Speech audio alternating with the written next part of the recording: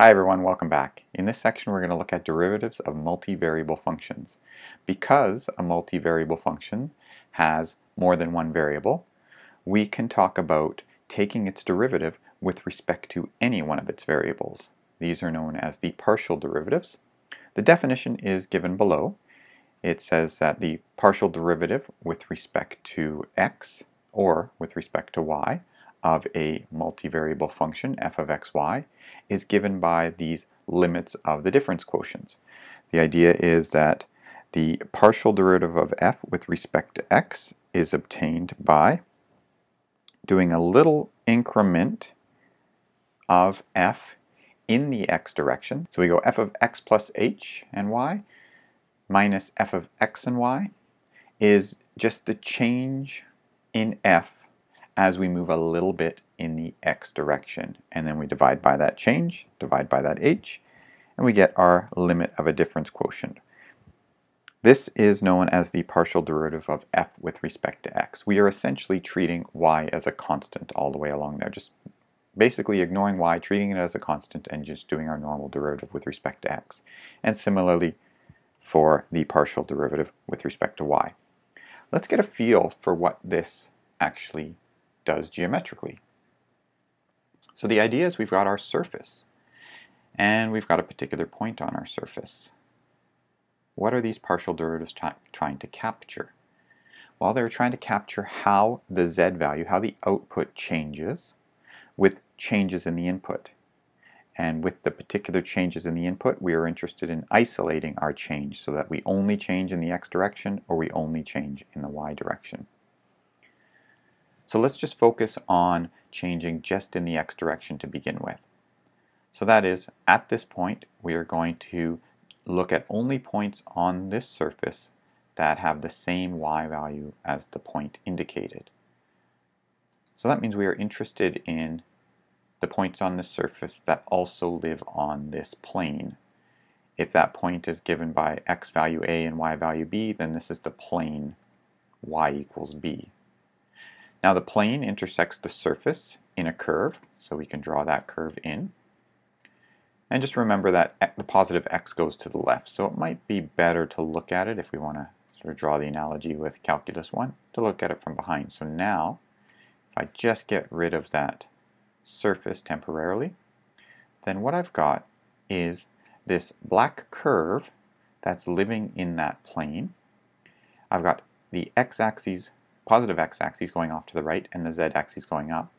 And so what we're really interested in is at that particular point on the black curve, how is the z value of the points on that black curve changing as x changes? So in other words, what is the derivative at this point on that black curve? So this is just a Calculus 1 problem now. What's the derivative of the point on the curve? Do we have an equation for this? Absolutely. We had that z was equal to f of xy, but now y is a fixed constant. Let's say y is b. So now we've got this curve, z equals f of x comma b. So z is a function of x. And we can just differentiate as we normally would from Calculus 1. Differentiate the expression with respect to x, and we get our derivative. So what we would have effectively calculated then is the slope of the tangent line. Instead of putting a tangent line in there, I'll just put a tangent vector. So we can compute that vector using Calculus 1 techniques. In fact, we can compute the slope of that vector, the rise over the run, or the y component of that vector over the x component. That would be the derivative of the function with respect to x. Okay, so we boiled the problem down of at least figuring out how does z change with respect to x. We boiled it down to a Calculus 1 problem. But there was a full surface here, so there's more than one direction. So we can do the same thing in the y direction. We could say, now let's fix the x value. Whatever the x value is, let's say it's a. Then we draw a plane, x equals a, that intersects the surface. That surface and plane intersect along a curve. I'll get rid of the surface now so you can see the curve. So there's that black curve and the red plane. And again, we are interested in the slope of the tangent line, or the derivative at the point on that black curve.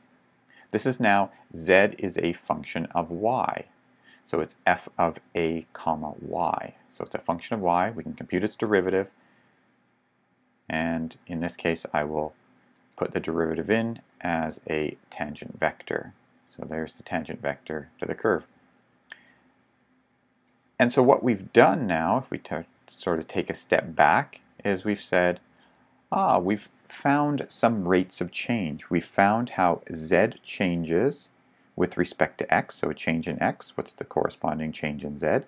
That's given by the green vector. How does z change with respect to y? That's given by the red vector.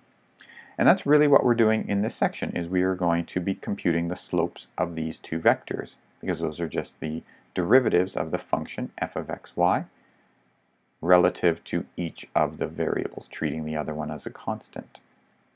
The next section, in 14.4, we're going to continue on with this diagram, and we're going to say, hey, what we've got here is two vectors that are tangent to the surface. So if I'm interested in finding a tangent plane, so a plane that best approximates the surface at that point, here I'll put one in the diagram. So there's our tangent plane. That's the plane that best approximates the surface at that point. What do we notice about those two tangent vectors? Well, they're two vectors that live in the plane. Oh, so I have two vectors that live in the plane. If I compute their cross product, that gives me a normal vector to the plane. And therefore I can find the tangent plane by using the two tangent vectors and a cross product. So that's where we're going to go in section 14.4, but in this section we'll just back it up a little bit and say what we're really interested in is finding the slopes of these two vectors. So let's get that diagram sketched in our notes. So we've got our coordinate axes, x, y, and z. We've got our surface, maybe something like this, and we've got our point. And for this surface and this point, if we pass through the point moving only in the x direction, then I get a curve that looks like something like this. And that curve is essentially coming from the fact that we've got z is equal to f of x is allowed to change, but y we have fixed to be b. And that's if this point here on the surface has x value a, y value b. And then the corresponding height of that point, of course, will be, maybe I'll draw it like this with a little bit of perspective then. The corresponding height of that point would be f of ab. So we've got this green curve, and then we're saying that we would like to know along this green curve, how is the z value changing with respect to changes in the x value. So along that curve, we can get that the rate of change in z with respect to x is, it's the derivative, so dz dx, or it's the derivative of, I'll change these to d's because now we're thinking of, we are differentiating, just like in Calculus 1, we are differentiating with respect to x, this expression in x alone. So that's the rate of change in z with respect to x, and that's what we're going to call del f del x. And now we can do the same thing in the other direction. We can say, what if we fix our x value and let y change? Then we get this curve in a plane. Z is equal to f of a y, and then we get the rate of change in z with respect to y, and that is dz dy, which is the derivative with respect to y of f of a comma y. So that's our regular, just calculus 1 derivative, and that is also denoted by del f del y, or df dy. So the thing to notice is a little bit of a slight change in notation for derivatives now. Because our function f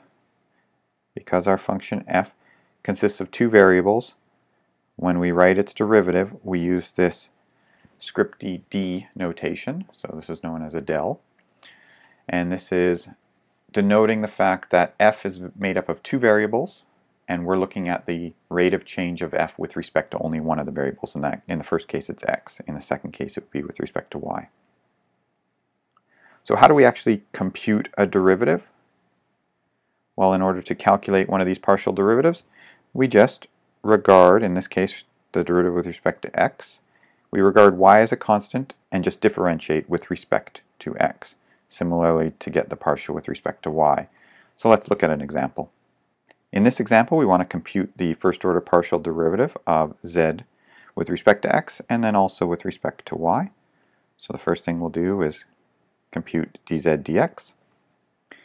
dz dx, we're going to treat y as a constant. So I'm interested in computing the derivative with respect to x of this expression. Your first thought might be, this looks like a quotient, so we're going to use the quotient rule. And we could certainly do that, but we could notice that the expression on the denominator involves a y and doesn't involve x at all. So it's really a constant with respect to x. So we could actually pull that out front. We can pull it all the way out front and then just differentiate what's left over, the e to the x minus y sine x. We can differentiate that with respect to x.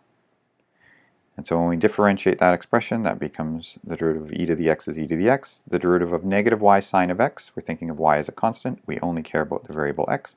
So the derivative of sine x is cos x. So this becomes negative y cos x all over 1 minus cos of y. You could use the quotient rule. I've avoided it, so maybe I'll put an or down here. I've avoided it because it's in some sense unnecessary here because the denominator was a constant relative to x. But we could use the quotient rule. So if we went dz dx and we wanted to use the quotient rule to do this, we would say it's the derivative of the top function. So I'm again looking up at this expression here. The derivative of the top function is e to the x minus y cos x, that's the derivative of the top, times the bottom, 1 minus cos y, minus the top function, e to the x minus y sine x, times the derivative of the bottom. But the bottom does not have an x variable in it, so it's effectively constant with respect to x, so its derivative would be 0.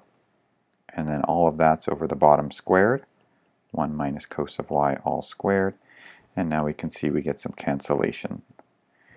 And so we get the same answer we had above. So we could use the quotient rule. It will give us the same result, but again we still have to note that there is this term that is 0, and this is because we treat y as a constant, because our derivative is with respect to x. How about the derivative with respect to y now? Well, the derivative with respect to y of this expression, now here we're going to use the quotient rule, because it is the ratio of some function in y over another function in y. So what the quotient rule says is the derivative of the top. The derivative of the top is negative sine x times the bottom, 1 minus cos y, minus the top function e to the x minus y sine x, times the derivative of the bottom function. The derivative of negative cosine of y is sine of y. And all of that is over the bottom function squared. And so that was the quotient rule in order to compute that derivative. So there we go. There we've computed the two partial derivatives of this function. The idea again being that to compute a partial derivative, pick the variable that you want to compute the partial with respect to, and then treat the other variable as a constant relative to it. And then just differentiate as you normally would from Calculus 1. Let's have a look at another example. We've got the volume of 1 mole of an ideal gas is given by V is equal to 82.06 times T over P, where P is the pressure and T is the temperature in kelvins. Find the rates of change of the volume with respect to pressure. So we want a rate of change in volume with respect to pressure, and we also want with respect to temperature. So this one is telling us we want to find the partial derivative of V with respect to P, and this one is telling us that we want to find the partial derivative of V with respect to T. So let's go ahead and work on those. dV dP means we are differentiating with respect to P our volume function. So that's 82.06 times T all over P.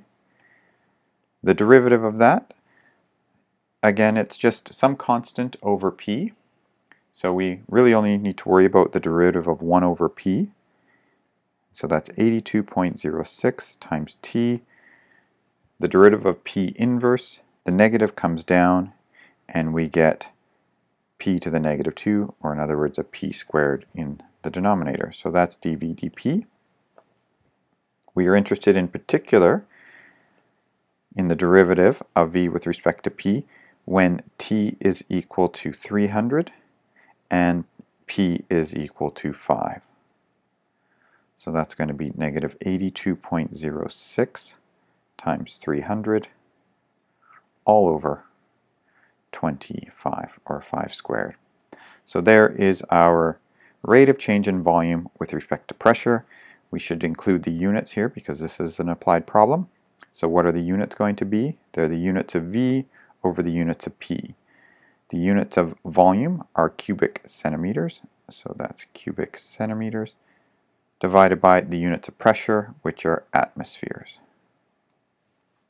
And so there's our result. That's how the volume is changing with respect to pressure at the particular moment when the temperature is 300 and the pressure is 5. So specifically what this is telling us is that if we were to increase pressure by 1 unit, then this is how much the volume would decrease by. So increasing pressure is causing a decrease in volume. Let's have a look at the next one, so I'll section it off. So now we'd like to compute the derivative of V with respect to T. That is the derivative with respect to T of 82.06 T all over P. This is a linear expression in capital T, so its derivative is just going to be 82.06 all over P. So in the particular case where the temperature is 300 and the pressure is 5, we get that the rate of change is 82.06 all over 5. And that's going to be cubic centimeters over, and now this is with respect to temperature, so this is in terms of degrees Kelvin. So what this is telling me now is that if I was to increase temperature from 300 by a little bit, so 300 to like 301, then this is telling me that the volume is going to increase. It's going to increase by about 82.06 over 5 cubic centimeters for every unit that the temperature increases.